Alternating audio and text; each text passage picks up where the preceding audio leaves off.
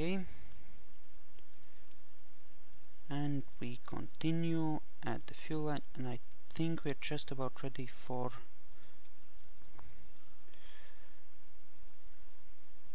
a test for this baby.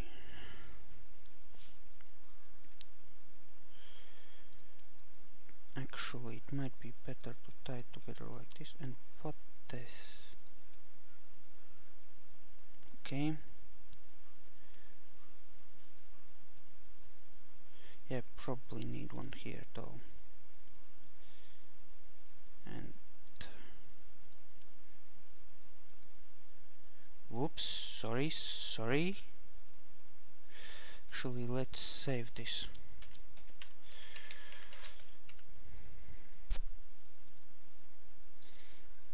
Okay, and the staging is gone to hell again. But that is to be expected, even if it is annoying as hell. Okay, this is the first one separated, then should come this one,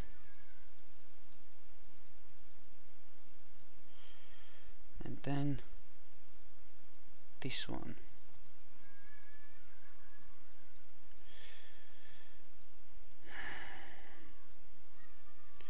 Okay, and then there's the lander, which we shouldn't hopefully have any problems with. Okay, let's test this out and hope it doesn't lag too badly.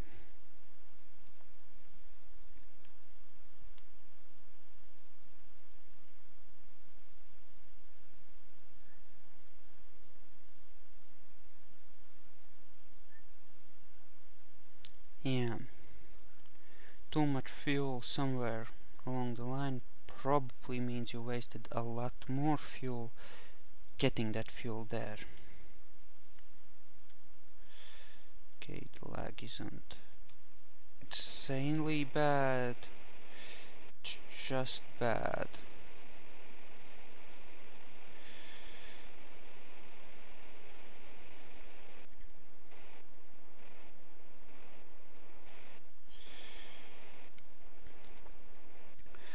Okay, we're accelerating nicely. This is good.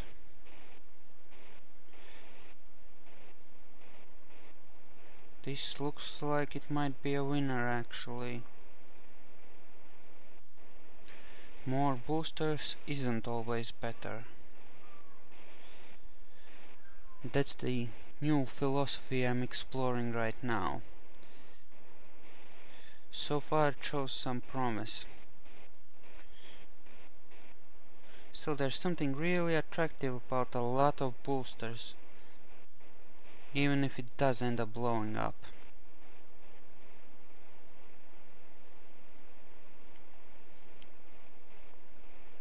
Okay, 100 meters per second, that's really nice. That means we're going to be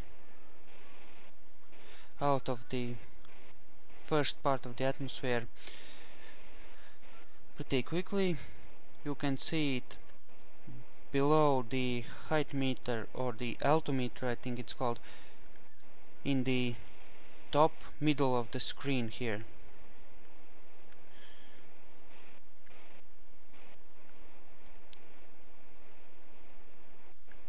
Okay, we are at 10,000 meters.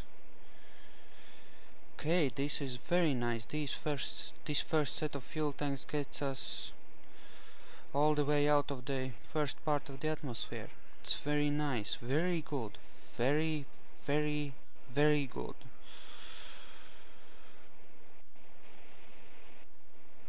Excellent, very nice.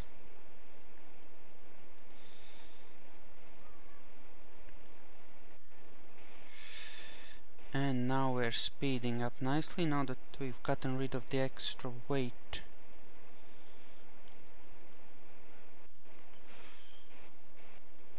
Okay. Now this is starting to look pretty good.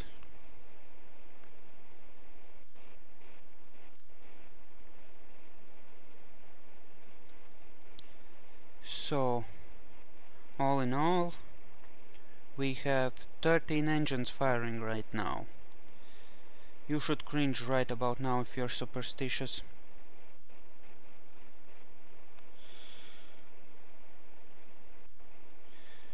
Rocket fuel, innocent astronauts, and an unlucky number of engines firing. It's a recipe for disaster. Now, your instinct at this point might be to turn your engine off and turn your ship, because we do need to turn, but if we do that, without those vectoring engines we will have trouble turning this thing. The big ships are really difficult to turn without engine power. Even if you have SAS, still a great deal of trouble. Also, by looking at the ordinary SAS forces, you can see if your ship is or is not completely stable. You can measure how much stress it's under by looking at how hard the SAS is working to keep it working properly. Wow, we actually have less fuel and less engines, and we are getting up there into space with more fuel and just better equipped to go where we want to go. Amazing, isn't it? Might be able to get rid of some more of those external fuel tanks. Actually, whoa, whoa, whoa, bit too close there. Okay, we want to start burning right about now. With an underpowered ship you probably should aim for setting up your turn.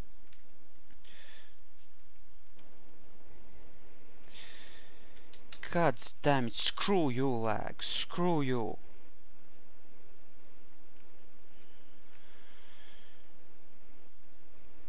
With an underpowered ship you want to start thinking about a turn about 2 minutes before whichever point you want to burn at. With a properly powered ship about a minute. Underpowered ship usually being something big but with small engines. Relatively big. It's all relative anyway. Oh yeah, I think those are done. Whoops! I think I might have wasted a bit of fuel there. Well, whoops. I think we're doing just fine now. Okay, now the moon. The moon you want to lead by 45, about 45 degrees, which means we wait for the opposite side of the orbit for that. Because when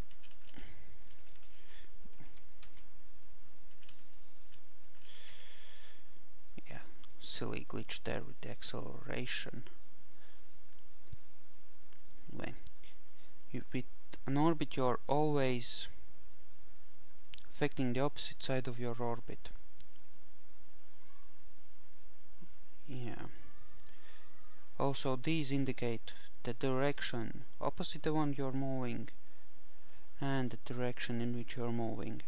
And when orbiting, burning in the direction in which you're moving stretches out your orbit, whereas moving in the opposite direction shrinks it. Okay, yeah, my previous moon videos had a pretty large ship aiming for the moon, and it was really hard to turn, but here it's pretty good. Oh yeah, I think it takes the ship wobbling or turning as acceleration for some reason. It's strange, but and we nudge the engines online and we